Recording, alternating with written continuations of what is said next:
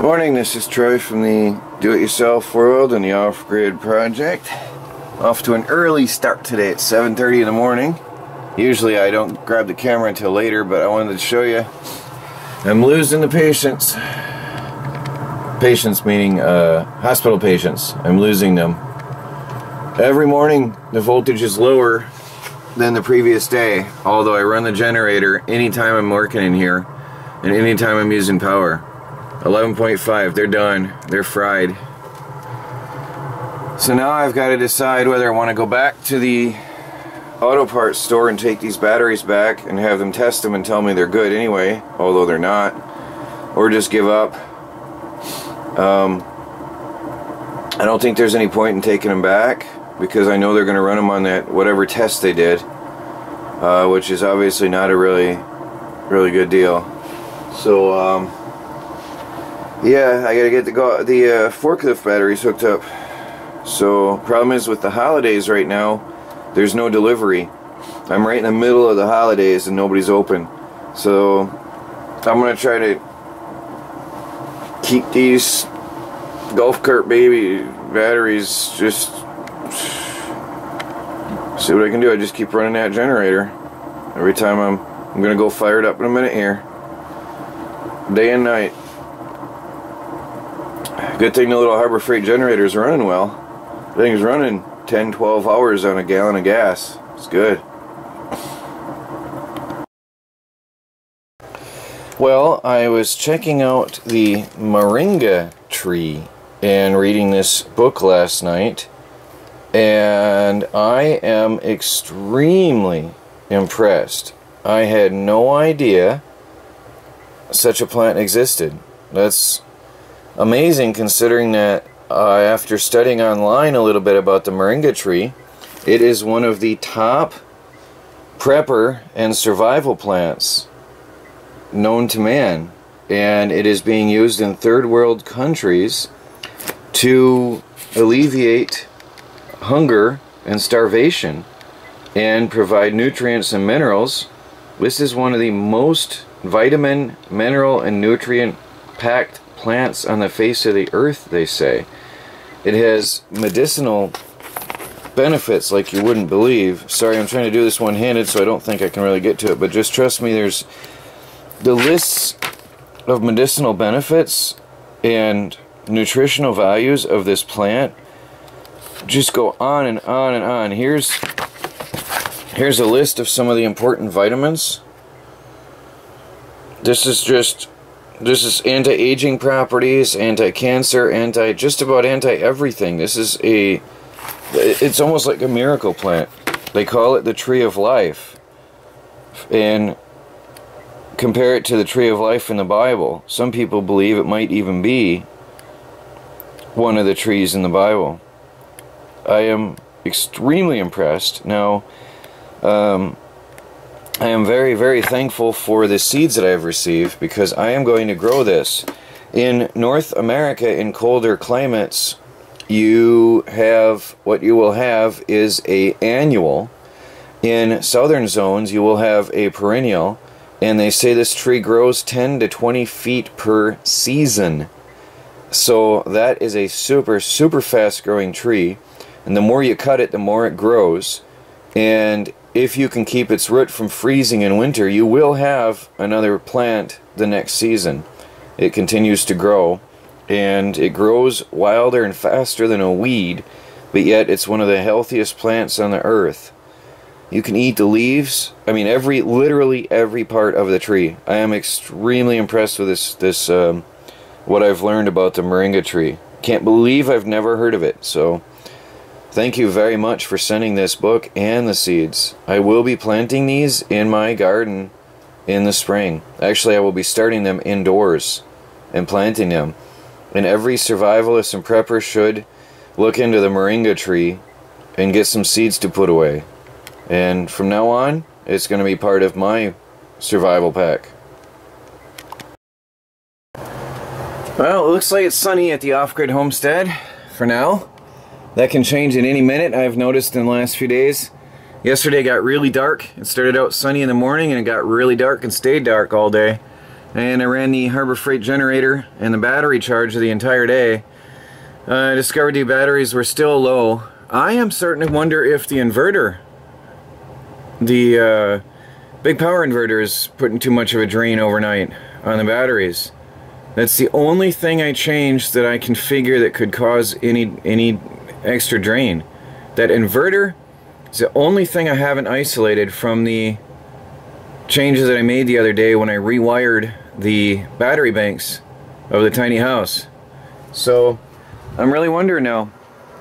I think I'm going to disconnect the inverter today, the big green inverter, and go back to using a clamp-on cigarette lighter plug. Actually, I don't have to use a clamp. I can use the cigarette lighter plug. Nah, I'll clamp it directly to the batteries, because I'm going to disconnect this inverter and try using my little inverter again and see if that will reduce the draw and the drain on my batteries. Now I'm up to 12.5, well, 12.6, 12.8. That one shows 12.8 with a charge of 74 watts coming in from the sun. So the 74, 75 watts, it was 80 something a minute ago, 89. And it's going to increase as the day progresses when the sun rises. So that should offset the little bit that my laptop is using right now. So I'm going to shut this off.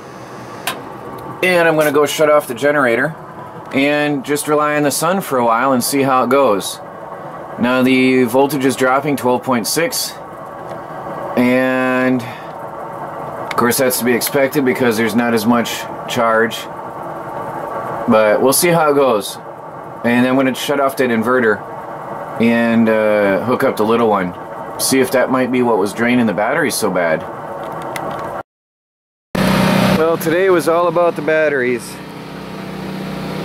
I know some people might get tired of the batteries, but I have to get them off the truck and I have to get them charged. So the DC generator is charging a bank of 6 of them that I've tapped and I've drilled and tapped and put screws in. That's a separate video, the process of how I set that up and everything. But just want to show you what I'm doing this day, general overview. So moving forward with the off-grid project this year, and in the coming new year, I will probably have a lot more project-oriented videos, such as setting up forklift batteries to use for off-grid solar power, specific chicken videos, specific gardening videos, specific electronics and hobby videos, and experimentation videos. So we will proceed with a lot of topic specific videos, and then I'll also have the general overview videos and whatever I happen to be working on at the day.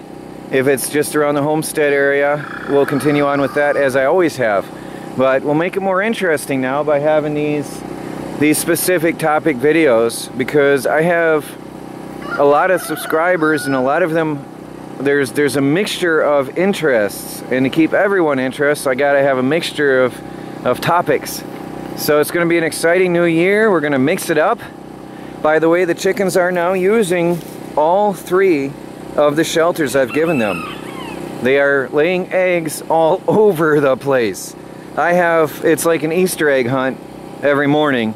I've got eggs in a new coop over here. I've got eggs in the chicken tractor. I've got eggs in the other new chicken coop over here. Some of the hens are sleeping in the new chicken coops, so they're distributing themselves evenly now and breaking it up. I did add some more shelter. You probably can't see it because the sun glaring, but I reinforced the shelter under the chicken tractor on 2 sides to protect them better against the intense colds to come. Intense cold weather to come. I have reinforced, I don't know if you can see that with the sun there. I take the glare off the sun. I put on 2 sides, the back side and the other side, I've propped up some materials to keep that more sheltered, so that they got a safer, more protected area to get in out of the weather. And I'm probably going to take one of these doors that are leaning up here and lean it up against the side, or the back side. Actually, I've got one for that side and one for that one. I want to put one of those doors from the old camper. against the backside of each of these other chicken coops, so they've got shelter behind them as well. And then the chickens will have nice windbreaks but still be outdoors out of the chicken coops during the day. So a lot going on here behind the scenes, a lot of action and activity, a lot of still cleaning up a lot at the homestead. A lot of action, but it's hard. Sometimes I wish I had a head camera because there is a lot of work I'm doing where both hands are filled, and it's too much trouble, seriously, to keep moving the camera and setting up to record, moving the camera and setting up record, moving and setting up, moving it. It's just too much. So sometimes I just keep plowing along and then tell you about it later. Anyway, I've got the Harbor Freight generator running and charging the batteries in the tiny house on wheels. The golf cart batteries are deader than dead. They are no longer really taking charges. So I just run the Harbor Freight generator to run the battery charger to use whatever power I need in the house. Once those forklift batteries are restored, they will come over here, but very soon after the holidays, that is, I do have a very good forklift battery going to be delivered and will be mounted and assembled up behind the tiny house on wheels permanently. So I will have a lot of power after that.